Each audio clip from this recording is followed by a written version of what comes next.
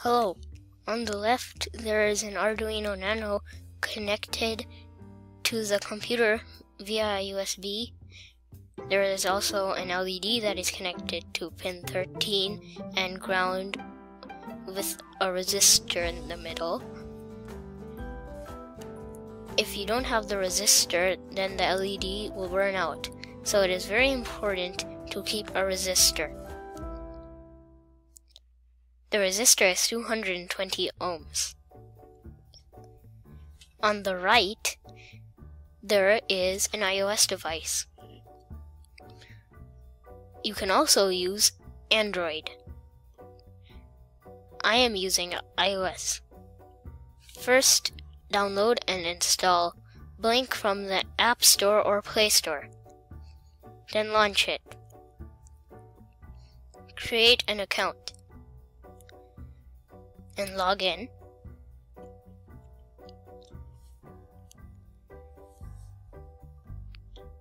Make a new project. Change the project's name.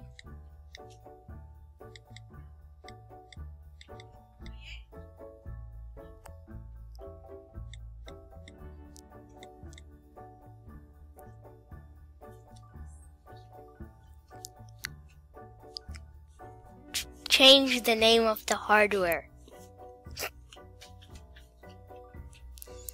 to Arduino Nano.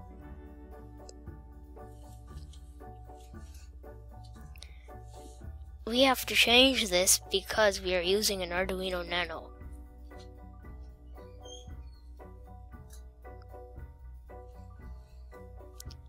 And over here, there is the authentication token. The authentication token is like a password that the phone is looking for on the Arduino. And if you click this button, it will refresh your password. You should not share your password or authentication token ever to anybody. I am going to refresh it after this video. If you click this button, it will email the authentication token to yourself. So, now you want to click this button.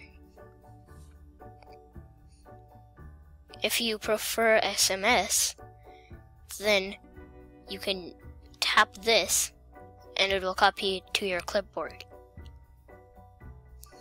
Now create a project.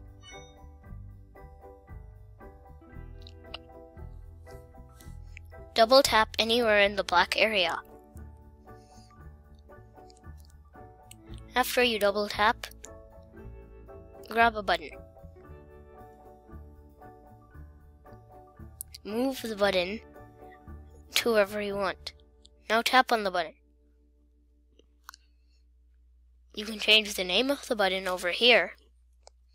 And now you have to change the pin to whatever pin it is connected to. The pin it is connected to right now is supposed to be pin 13. Now click OK.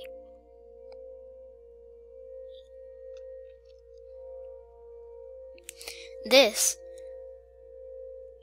makes it a push button or a switch. A push button will turn the LED on and you keep pressing the button, and if you let it go, then it'll turn off. But otherwise, with a switch, it will stay on if you tap it once, and it will stay off if you tap it another time. I'm going to keep it at push button. Now click OK. Double tap in the back area.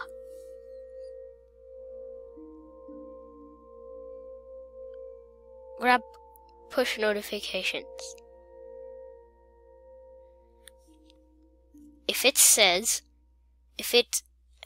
has this red thing over here, you might want to delete some of the other projects.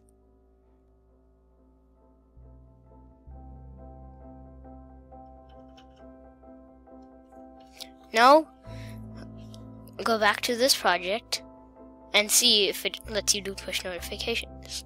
Now it will. Now tap it and drag it wherever you want. Now tap on the push notification and it will go to notification settings. Turn this switch on. This switch will notify you when the Arduino is disconnected. This switch changes the priority. I will switch it to high. You can switch it to low if you want to. Now open the email. It has been sent by dispatcher@blynk.cc. Copy the authentication code and launch Arduino.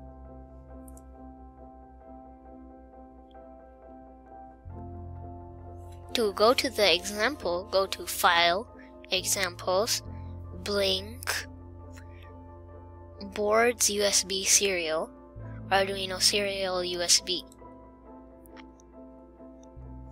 Now, scroll down to where it says character authentication right here. Replace this your authentication code with the authentication code sent in the email. Now we are set to upload. Make sure that it's connected to the correct COM port and it is set to Arduino Nano.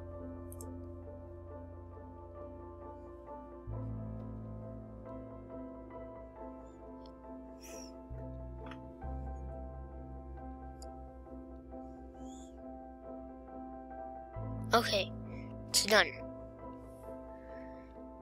So now you can minimize the Arduino and then launch File Explorer.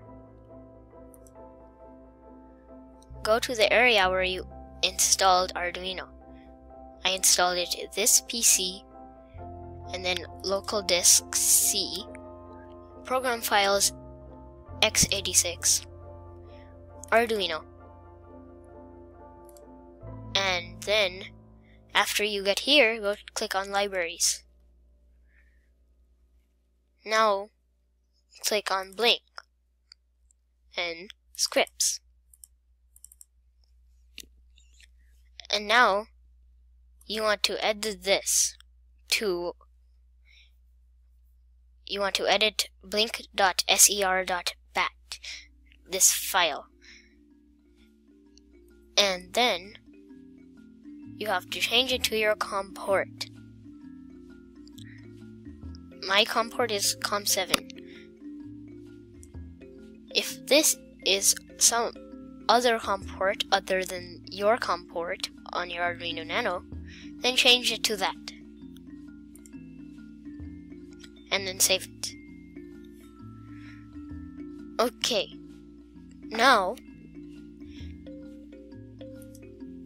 click on the navigation bar and then type in CMD and then enter. Now type Blynk and then click tab Blynk ser.bat and then click enter. Okay, now it is connected to the Arduino Nano. So far, we have uploaded the code with the authentication token to the Arduino, and we have run blynk-ser.batch file. What this program does is it relays the commands from the Arduino to the cloud, from the cloud to the Arduino. The app on the phone does the same thing. Now, let's go back to the app. Click the play button, which is located over here, where my cursor is. Now, the LED should work. As you can see, it works when I tap on. Now, I will change this to switch. And play it. This is how switch looks like. Now you can control this LED from anywhere in the world. Now, with the notification, you can disconnect the Arduino, and now it will give you a Blynk notification.